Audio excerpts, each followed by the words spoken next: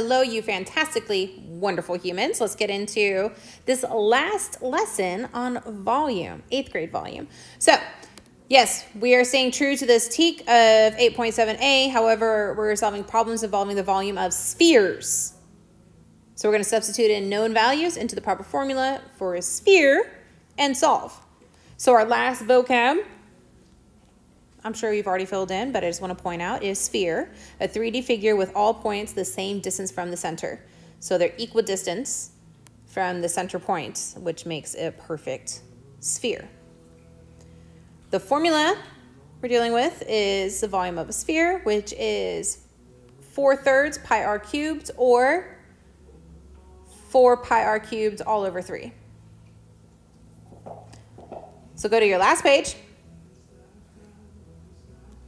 And you should already have this memorized because you've already written it twice. But volume is the amount of space an object takes up or occupies. The amount inside it takes up or occupies, I guess. So like the amount of air in a beach ball. Because a beach ball is a sphere. Spherical? I don't think that's a word. It's a sphere. Our formula, we tend to rewrite it as 4 times pi times r cubed all over 3.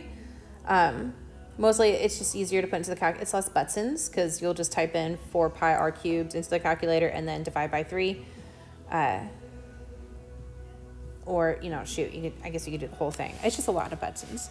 Anyway, we have volume, V for volume equals 4/3 pi r cubed, and R is for radius. So please notice that the only piece of information I need to solve any volume of a sphere is the radius. That is the only thing I'm looking for. So we are going to set up a T-chart and write the formula, 4/3 pi r cubed. Then we're going to determine the radius or the diameter, but clearly for given the diameter, we're just going to cut that guy in half. Hopefully mentally, because, you know, we're smart and we can do that. So let's get into it. You know, these spheres are not prisms or pyramids. Like, they are their own classification because, well, it is its own classification, a sphere. Just like, you know, cube. We use cubes to, and we are going to use cube because it's cubic distance or cubic volume. But anyway, long-winded for me saying that we are going to do a, I'm just going to call us circle sphere. So I'm still going to draw my circle on this side, right? And still pull out my volume, pull out my information. But on this side is where I'm going to have my volume formula for a sphere. So 4/3 pi r cubed. All right, it goes all the way across, which means D is for diameter, which mental math, we should be able to tell that radius is 2. That's it. That's all I need. I just need my radius because I'm going to immediately then plug it into my volume formula. 4/3 pi times 2 cubes. You should be able to do 2 cubed in your head. No, it is not 6. But really, you just plug the whole thing in your calculator. It's 8 because 2 times 2 is 4 times 2 is 8. But it should come out to roughly 33.5 meters cubed. Oh, that did not make a pretty box like all my others. There we go. Yeah, easy, right? So I feel like you guys can do example 2 and 3 on your own, to be honest. We have a circle sphere. Draw my circle. Pull out my known information. Looks like it's only going halfway, which means radius equals 6. Pull out my formula, 4 pi r cubed all over 3. Plug in 6 for radius. So 6 cubed, which I believe to be 216 if I'm not wrong. 6 times 6 is 36 times 6. I'm pretty sure, yes, 216.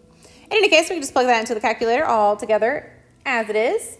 And we should get 904.8 meters cubed.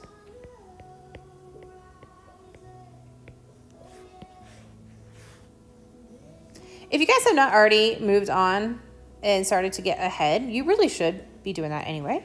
Because I just feel like if you're working ahead, then you're constantly checking your thinking and not just copying, which I feel like is a lazier form of thought.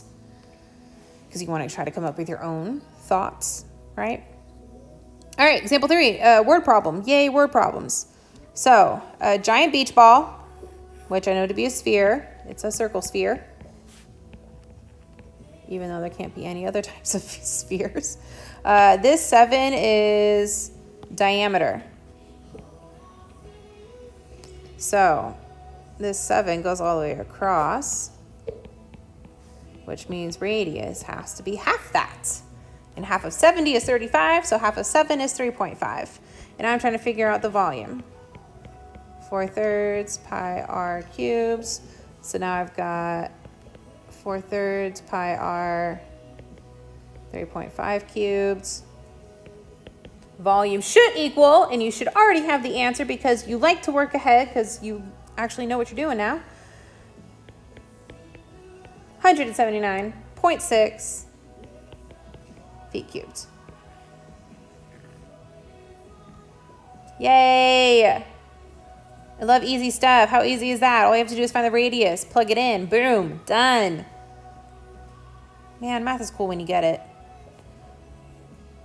All right, so this reference chart should look super familiar by now because we're going to start our dump sheets, and we like to actually be able to use the tools that are given to us. We want to do really well on this. You guys are amazing. Ask your teacher if you need help.